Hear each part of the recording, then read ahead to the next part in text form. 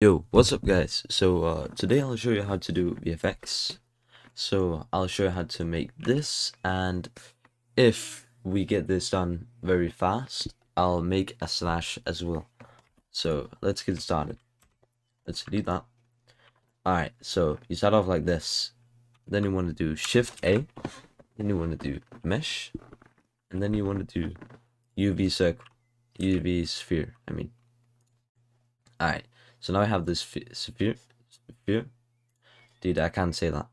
Now you want to go into modifiers down here and here, and then you want to do vertex weight edit. Now from here, you want to go into here, into the vertex section. Then you want to press Alt, then press A to get everything selected. So if we press something else, A, and then we want to do plus, and then you want to do assign. Make sure that everything is selected while you press assign. Then go into the wrench again, then press group, and then press fall off and make a custom curve. Now take this up, take this down.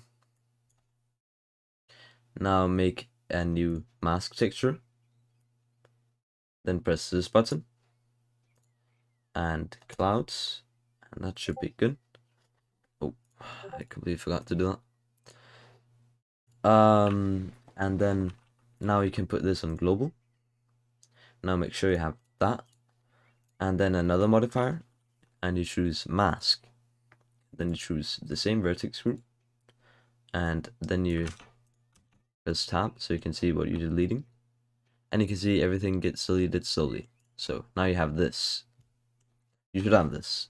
If you don't have this, redo the steps and get it so it looks like this, kind of. Now press the smooth, and from here you can take the factors up a little bit. Not the factors, I meant the repeat. And you don't need to touch the vertex group.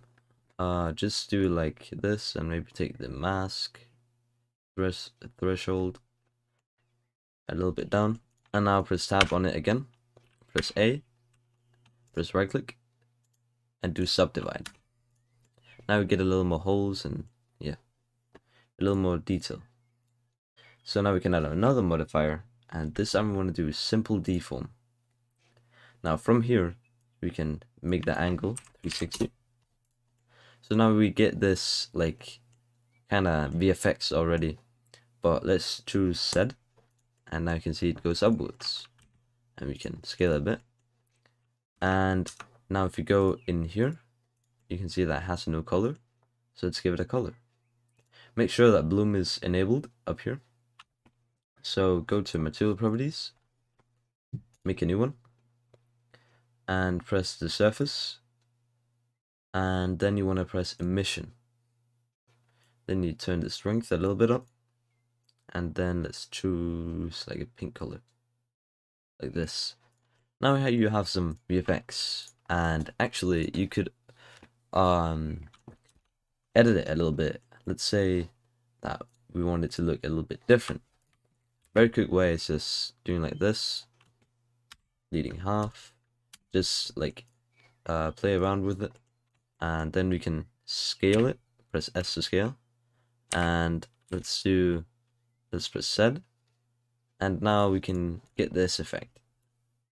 Don't know what you would use this for, but this is just an example of something quick. Like you can do stuff like this so quickly, and it can look insane sometimes. So let's make the slash effect. So first, how I do it at least. Don't do it like me, unless you don't want it to look like 100% like it should. So how I do it is actually I take, wait, let me get back, I need to remember. So let's say you want to slash like this. Let me see if I can change the color. I kind of like this. Very simple. So what you're gonna do is, you can see it right there. you take a torus. So if you take a torus and we scale it up, press S to scale. Then you scale it on the Z. So it gets like this, flat. Then you take half, you press up here. Then you take half. So this section, delete, and delete vertices. So yeah. And then we take the whole thing, make a vertex group, and assign. Now let's take the modifier, vertex way edit, press group, same thing, fall off, like that. Now we already made the texture, so let's get that texture. Press global. Now let's take the mask again, and let's do the same thing. Now for this, let's subdivide it twice. So that's going to be very many triangles. Not that many, but a bit. Of course, you can just not do it and get another result, but I'm going to do it. And then you want to take simple deform, press Z, and then you can do something like that. And each time you will get another result. That's the fun thing with this. You can see it looks not quite alike the one I made last time. So actually, let's change it a little bit, like that.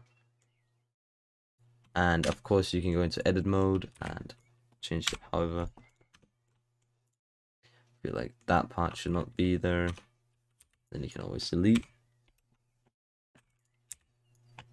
And you could, oh, that's my bad. And then you could also delete that.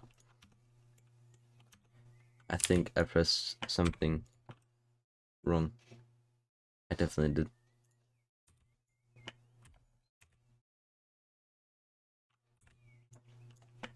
Sorry about that. Alright, let's go back. And actually, we can do something cool. We can take this. And we could merge. So by merging them and changing that a little bit.